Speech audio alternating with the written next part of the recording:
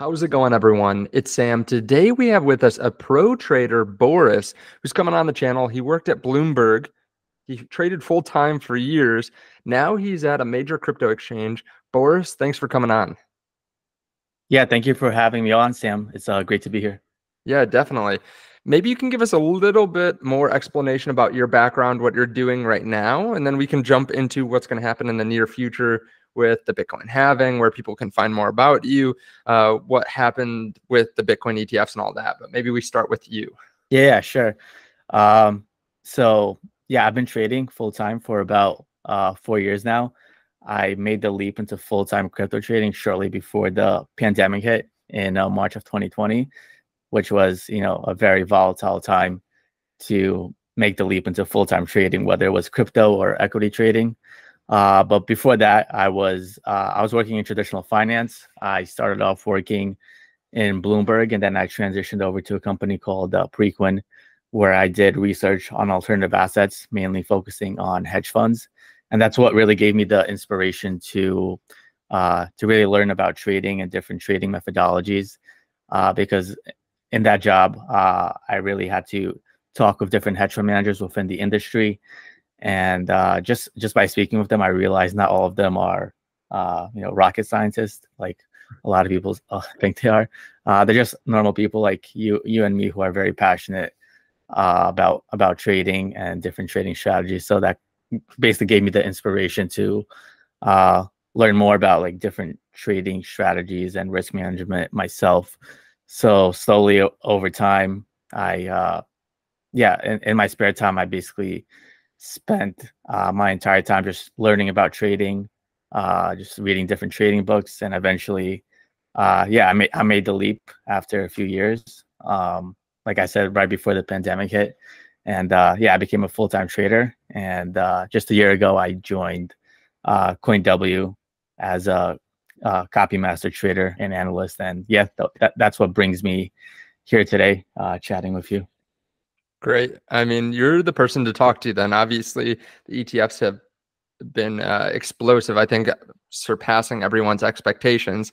Obviously, with you working with hedge funds and alternative assets, this is going to be perfect. I think maybe though, before we get into the ETFs, usually people hold this until the end, but I'm sure people will want to follow you. So I want to just quick plug where people can follow you, and we'll have links to this underneath the video as well. Sure. So yeah, on Twitter or on X, you can follow me. My handle is Satoshi Boris, and I go by the pseudonym Mr. X. And on Instagram, I'm also I just kind of like restarted my Instagram account. It's focused on trading, and you can find me there under Mr. X. So that's MRX as well. And that's mainly where I do most of my social media.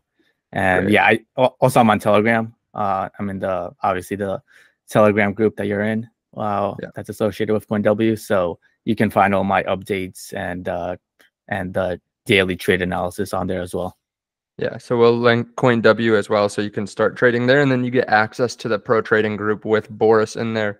Let's start with the ETFs. Obviously, that's been one of the largest catalysts, I think, in recent history. They did better than most people expected. We have more ETFs possibly coming even next week with Hong Kong. Let's start there. What are your opinions of how they've gone so far? Yes, I think the ETFs they've gone amazing.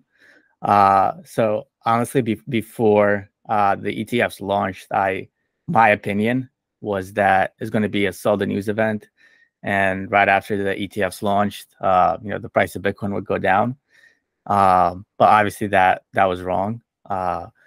Since the ETFs have launched, price has gone from 45,000 to currently about $70,000 as of the time we're recording this video. So I think the ETFs have been a tremendous success. We have total net assets of over 60 billion now, in aggregate across the BlackRock, the Fidelity, the Grayscale ETFs, and we have total net inflows of about. There's some good data from BitMEX research, which I follow. So the total net assets now stand at 12, yeah, 12, sorry, it's 59 billion right now. And the total net inflow is 12 billion. So yeah, obviously we're getting a tremendous amount of inflows. And I do think that is what is contributing to the current price rise in Bitcoin as well. Yeah. Who's buying this? Obviously, like a lot of people are saying that financial advisors aren't even selling them yet. Obviously, you're plugged into hedge funds. Are hedge funds buying? Is it mostly you and me buying, maybe selling some of our Bitcoin so that we can sell options on it one day, or so that we can have easier access to loans? Who's actually buying, do you think? I think a lot of it is definitely institutional investors. Because obviously before the ETFs launched, the big problem with asset managers and hedge funds is that it was very hard to get exposure to Bitcoin just because of the problem with custody solutions and all of that. But obviously that problem has been solved now with the launch of the ETFs. So I do think when we're talking about total net assets of $60 billion, that's not retail investors. That's definitely institutional driven activity. So I guess we can thank BlackRock for the price appreciation in Bitcoin right now. But obviously, there's a lot of retail contribution as well. But I think a lot of it is driven by by the big institutions.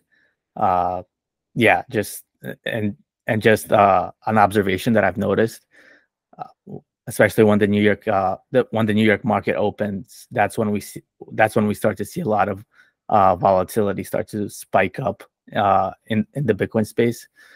So if you've noticed, usually during the Asian session, if price does drop, by the time the New York market opens, basically I guess the New York institutions, they buy the dip. So that pattern has been going on pretty much ever since the ETFs have launched. So there's definitely been a correlation between the New York Stock Exchange session and just the volatility and the price appreciation we're seeing within Bitcoin, basically during New York market session hours.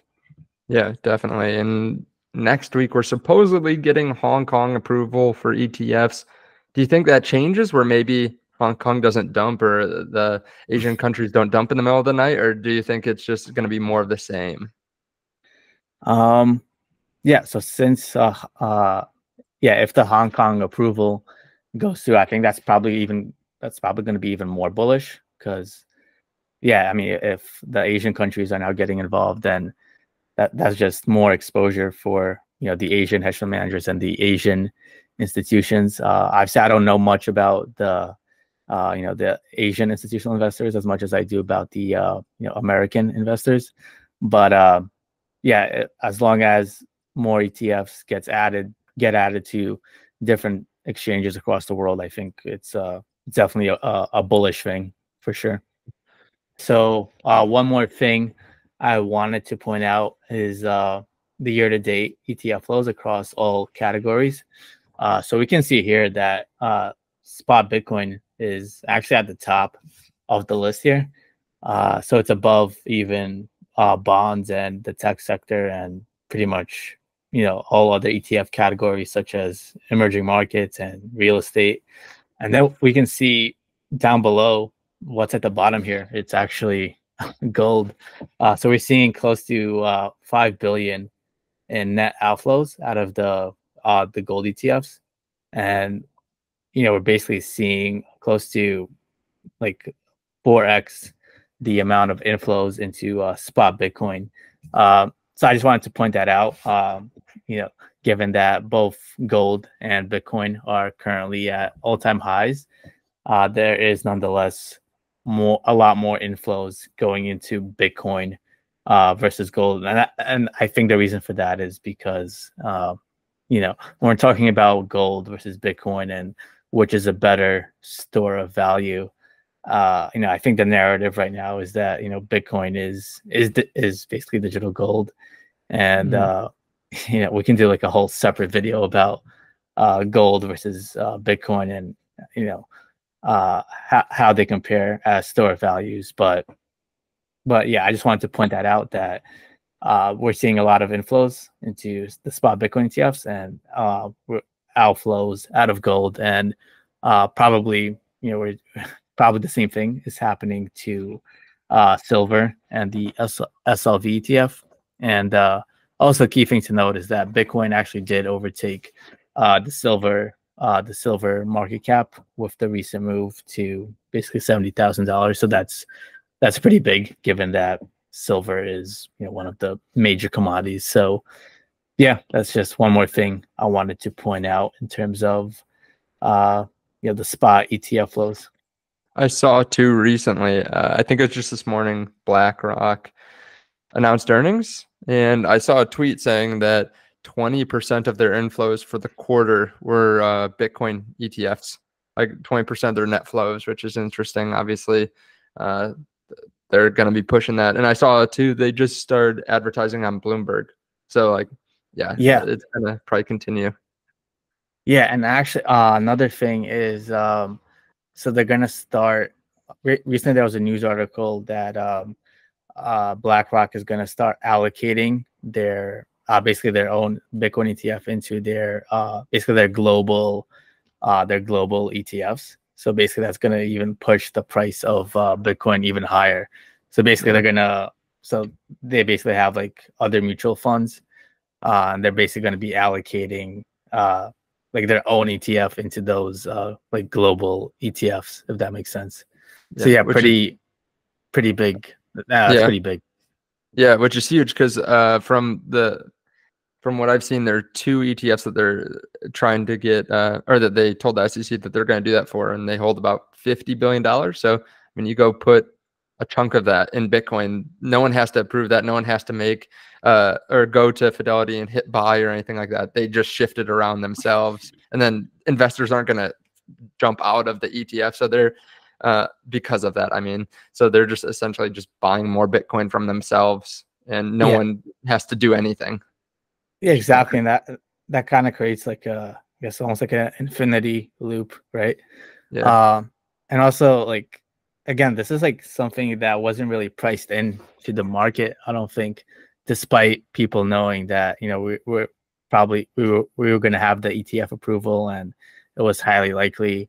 No one saw that there's going to be so much allocation coming from institutional investors, and that BlackRock is going to start allocating their own Bitcoin ETFs into more of like their global macro ETFs. So yeah, this is a really big, fundamental event with the launch of the Bitcoin ETF. So really exciting times ahead.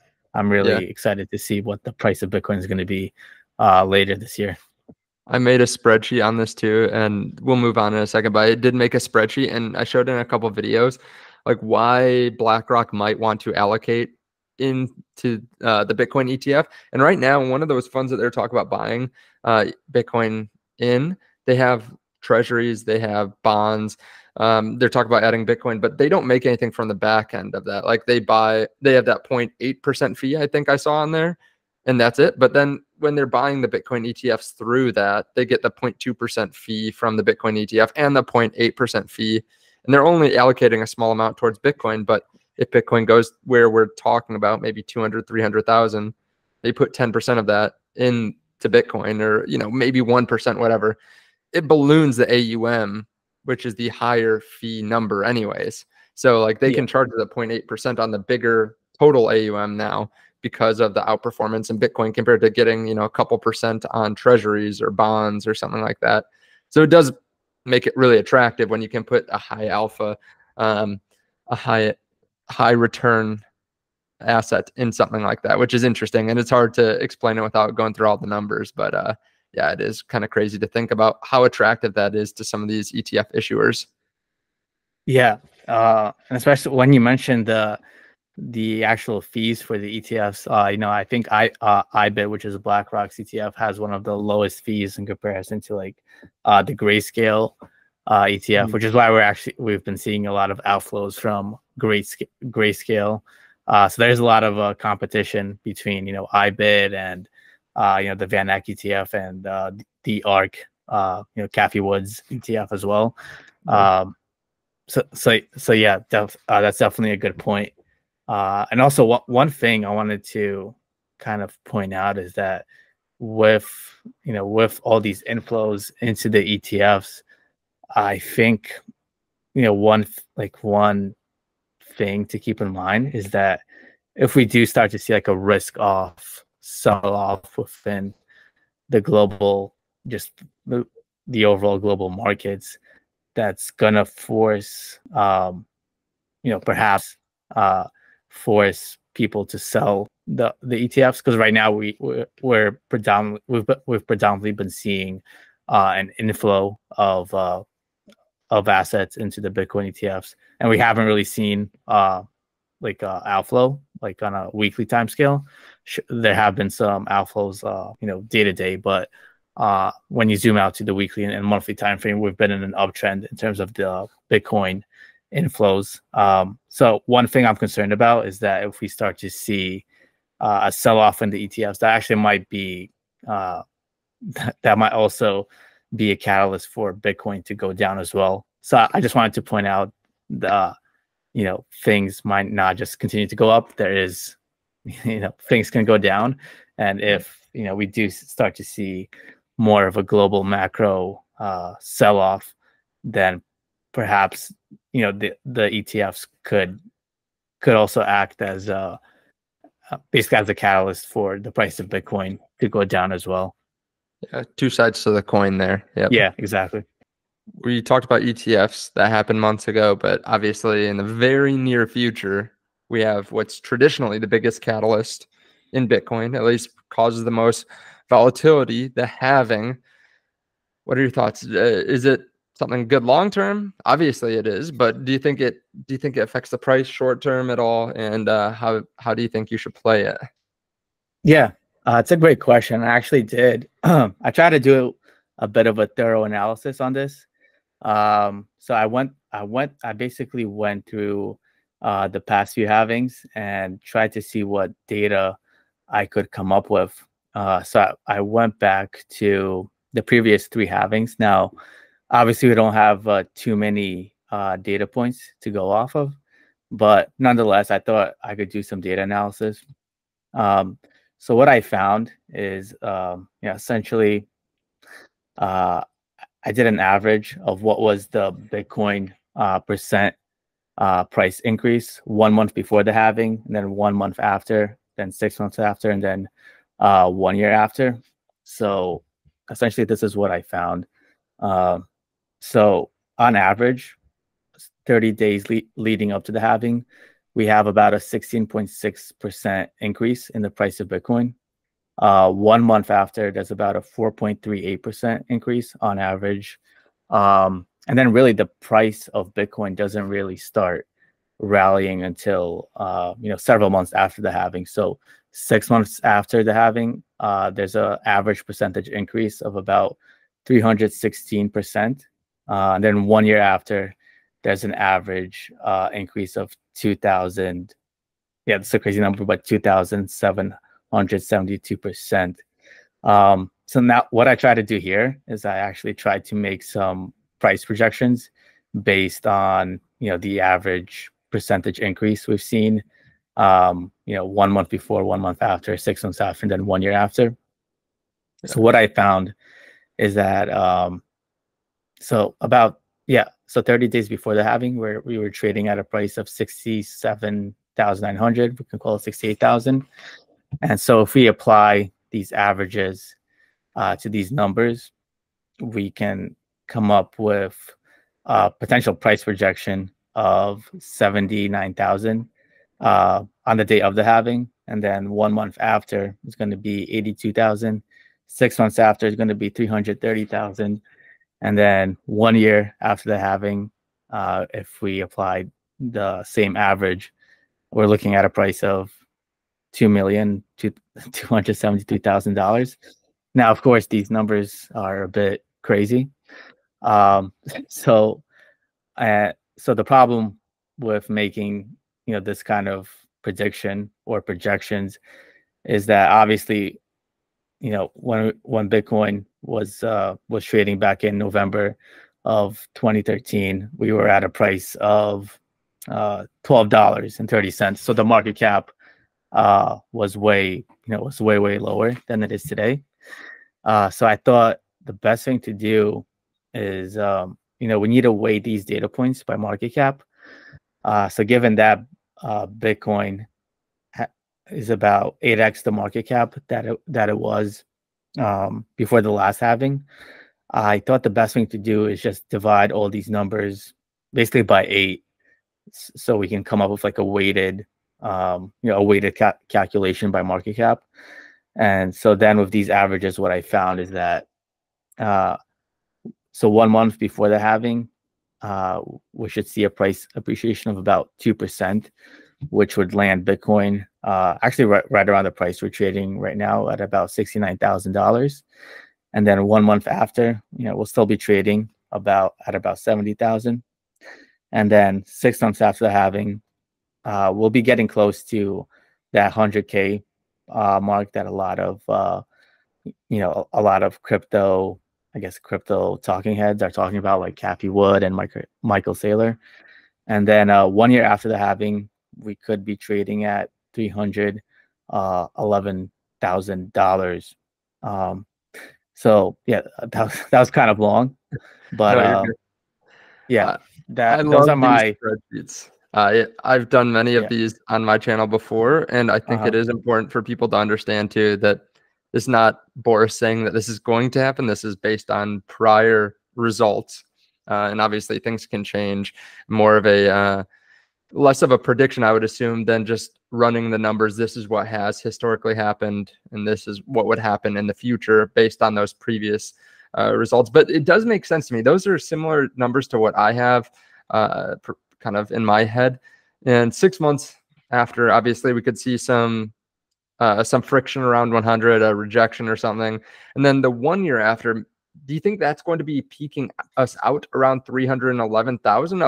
It would be about half the market cap of gold at that point. Do you think that's where we peak out 1 year after, or do you think we have further to go after that?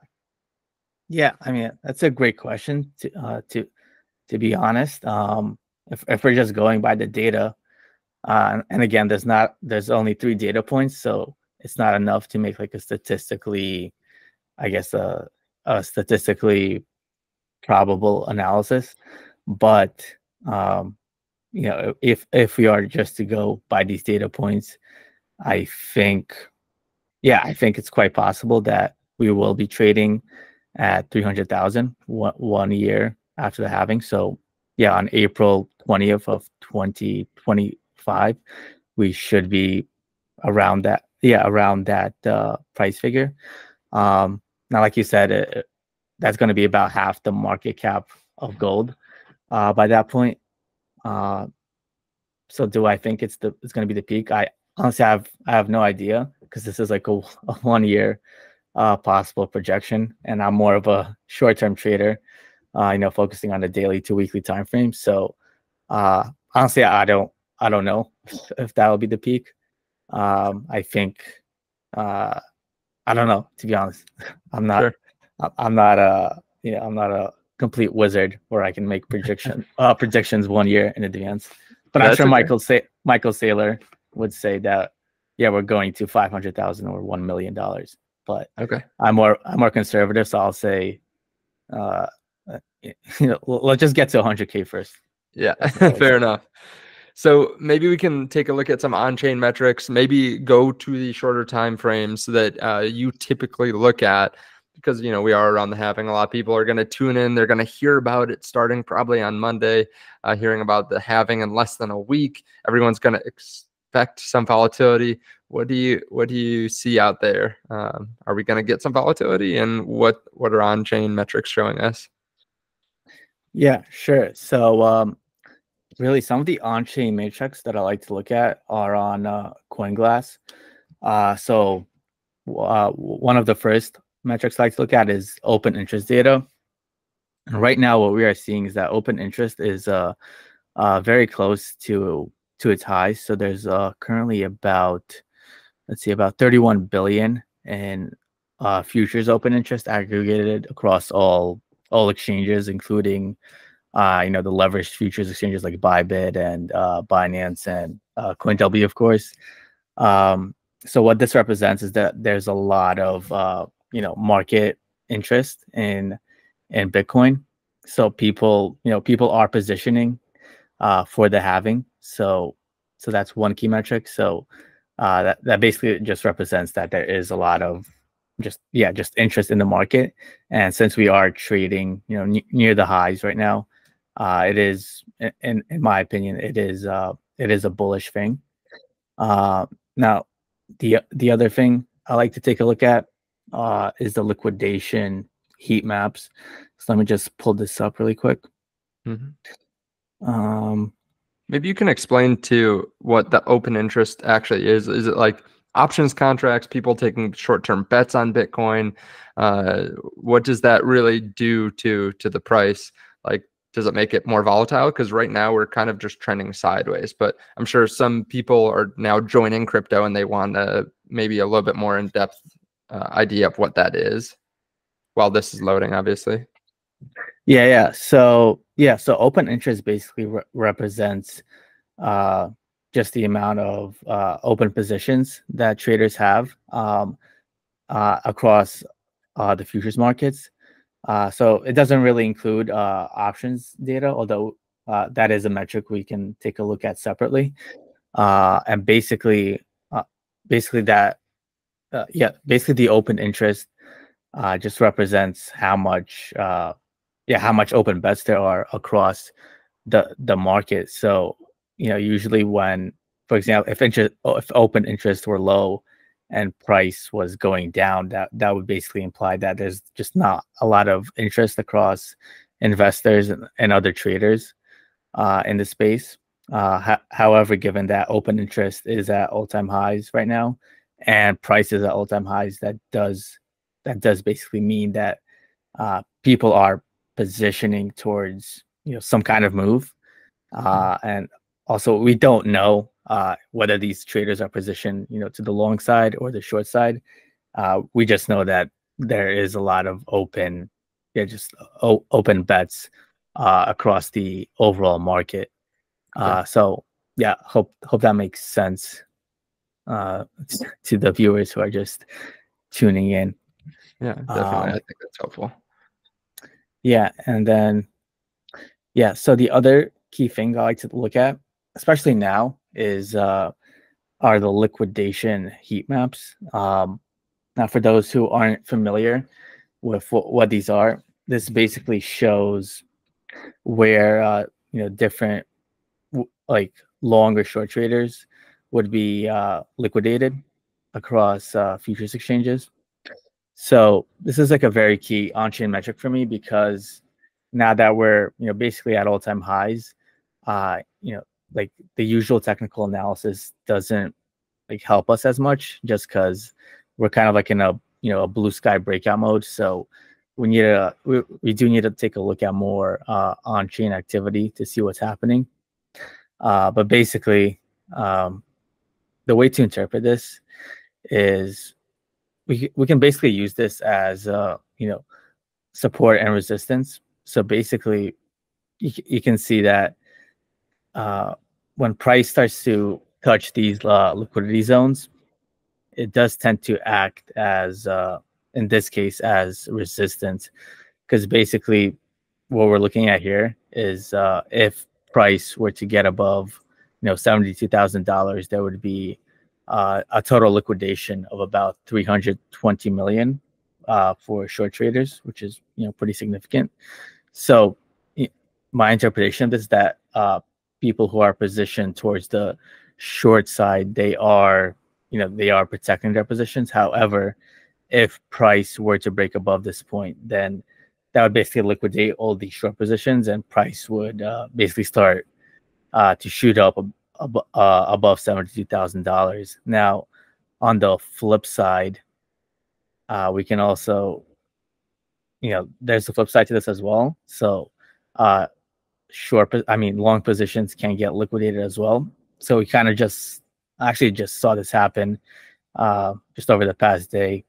So you can kind of see how price was trading between these like liquid zones, is what I like to call them. And we kind of like broke down below $70,000, and this did liquidate about 100. Yeah, there was probably close to 100 million in long liquidations. This is a better representation. So we can see here current price is 69,500, and if price were to go below, let's say 68,000, there would be a cumulative long leverage liquidation of over $640 million. So this is a very useful tool to track, where basically long or short traders would be hurt the most. So this is definitely one metric that I like to look at. So can I stop you here for a second? Does this mean then that there are about 2 times as many people that would get wiped out from Bitcoin going up than going down, since it looks like there's about twice the amount of liquidations that would happen just from the height of those lines? Yeah, good question. So when I like to look at this, I do want to see, which side are most traders positioned in. So we can see here that, obviously there's a lot more traders positioned towards the short side, actually. So if we zoom in here, we can see if price gets to $74,000, right, which is currently the previous all-time high, there would be a cumulative short liquidation leverage of over $2 billion, which is very significant. However, towards the long side, we can see there's not as many long positions to be liquidated. Like if price were to go, let's say, down to 66,000, which would be a pretty significant drop from the current price point, there would be $1 billion, or shortly a bit over $1 billion in total liquidation. So we are looking at about twice the amount of short positions being liquidated versus long. So definitely the market is stacked towards the shorts being liquidated, and that would basically initiate a short squeeze. So definitely at this current point in time, the market is positioned towards squeezing out the shorts versus the longs. Okay. So would a trader, and I'm sorry, but if someone's looking at this for the first time, they might be kind of just going through the process in their head. So what you said before is basically, okay, there are more people that are short the market right now, or they're going heavier on the short side. So it might be that it's more suppressed, like the price isn't going up as high. We keep on hitting 71, 72 because there are a lot of shorts that are protecting themselves. But if we break out, which will be harder to the upside than the downside based on this chart, just on the liquidation map, we should have a more explosive move. Is that basically if spot continues to buy, push up the market, then we get those liquidations and then we have that short squeeze? Yeah. Essentially, that's the way to interpret this. So yeah, if the buyers can break through that pivot point of about 72,000 to 74,000, we should start to see price start to really start to skyrocket, because when we're talking about $2 billion in short positions being liquidated, that is going to force the short sellers to basically buy their positions, and that's also going to force breakout traders to the long side to kind of like come into the market and buy the breakout. So yeah, that's the way I'm interpreting this. So if price does get above, let's call it like $72,000 right now, I do think we're going to start to see a short squeeze, and probably Bitcoin heading above $74,000 and probably going up to 80K probably. Oh, okay, great. I've held you there long enough on that chart, but just definitely wanted to expand on that a little bit. If you want to keep on moving on to the other metrics though that you have. Yeah, sure. So another key metric is Bitcoin dominance. So for those who aren't familiar with what Bitcoin dominance is, it essentially measures what the market cap dominance of Bitcoin is relative to the overall crypto industry. So right now we're at about 54.7%. So basically that means that Bitcoin is is essentially 54.7% of the entire crypto market cap. But what we're seeing on a weekly time scale is that Bitcoin dominance is actually breaking out towards the upside. So we've kind of been stuck in a sideways range for close to several months now, really since October, and we are getting this this move above the 54% threshold. And basically what this means is that more capital is flowing out of the altcoin sector and it's moving into Bitcoin. So basically that means, yeah, there's just more capital flowing into Bitcoin and more money flowing out of the altcoins. And we can kind of see this right now. Bitcoin is down about a percent right now.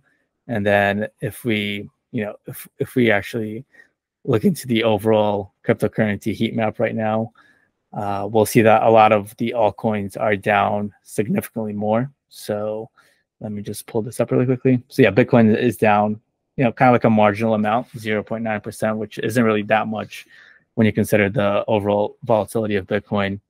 But we can see that a lot of the altcoins are down quite significantly more. So Solana is down 3%, AVAX is down 4%. And then you can see, Bitcoin Cash is down 5%. So we can see that the altcoins are taking a bigger hit today as opposed to Bitcoin itself. So yeah, Bitcoin dominance is another key metric that I like to look at. Yeah, I guess, yeah, so we covered liquidation heat maps, we covered open interest, we covered Bitcoin dominance, ETF flows. So I think those are the main on-chain metrics that I'm currently looking at. Is there anything else you'd like to know or discuss? Yeah, just going back to Bitcoin dominance, based on the chart, where do you think it tops out at? I mean, if I remember right, there is a big trend line going from, I think it was maybe 2017 through the 2020 market through to now as well. And I'm curious where you think we kind of top out for Bitcoin this cycle and how maybe the ETFs affect that as well, since obviously hedge funds or large institutions aren't going to be investing in Pepe, most likely through ETFs. I'm wondering how that affects it. Yeah. So just looking at the weekly chart here, where Bitcoin dominance tops out.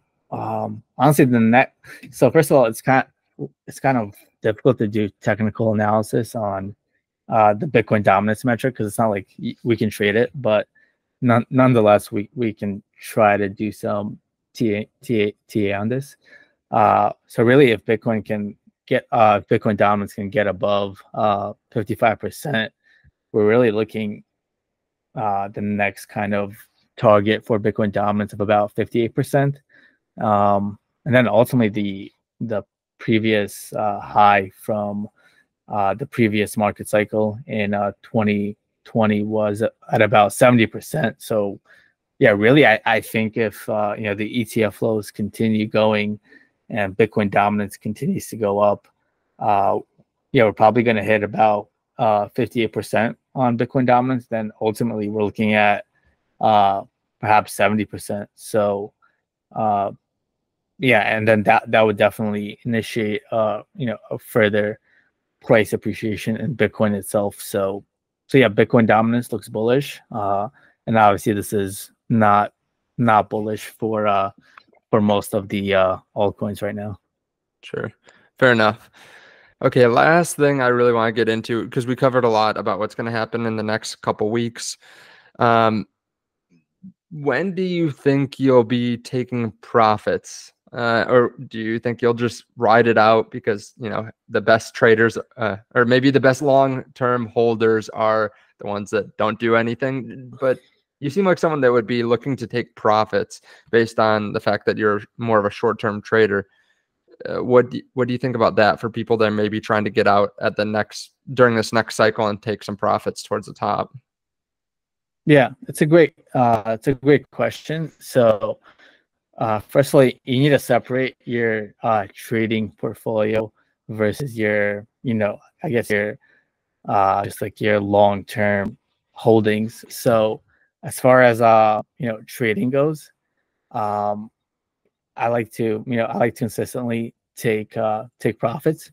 So, I really like to take profits basically at every major psychological, resistance point. So if Bitcoin were to break above $74,000, which is the current high, I'll probably be taking some profits at 80,000, then 90, then 100,000. This is just strictly talking about my active trading positions. As far as like Bitcoin itself and holding Bitcoin for the long term, uh, I just pulled up a chart of Bitcoin on the quarterly time frame, which is a time frame not many people look at. And what we can see is that basically, if you really zoom out, Bitcoin has just been in an uptrend ever since its inception. So really, if you're holding Bitcoin, I see no reason to like. I mean, obviously, like you should take some profits when you feel like it, but I would basically just continue holding as long as the quarterly chart remains in an uptrend. So yeah, in terms of taking profits on your actual portfolio, probably I'd say the best thing to do is, and obviously this is not financial advice, but uh, before we went over the the potential Bitcoin halving projections. So, when Bitcoin gets close to $100,000, I guess that would be a good time to take some profits. And then, yeah, I mean, it's really it's up to you really when to take profits. Me personally, I'm just gonna continue holding Bitcoin as long as we're in a quarterly uptrend. So yeah, I hope that's helpful. Sure. Yeah, no, I think that's really helpful. So your plan is then when we do have a red quarter, or maybe when it looks like we're going to have a red quarter, that's when you, I don't want to say jump ship, but that's when you sell and wait for the bear market, essentially, wait a year or something. So looking at the quarterly chart, yeah, even if we have like a red quarter, that wouldn't be an indication for me to sell. So for example, we had a pretty bad quarter in, I guess, the first half of 2022. So it was like following the FTX collapse. So we actually had a down move of 56%, which is pretty significant.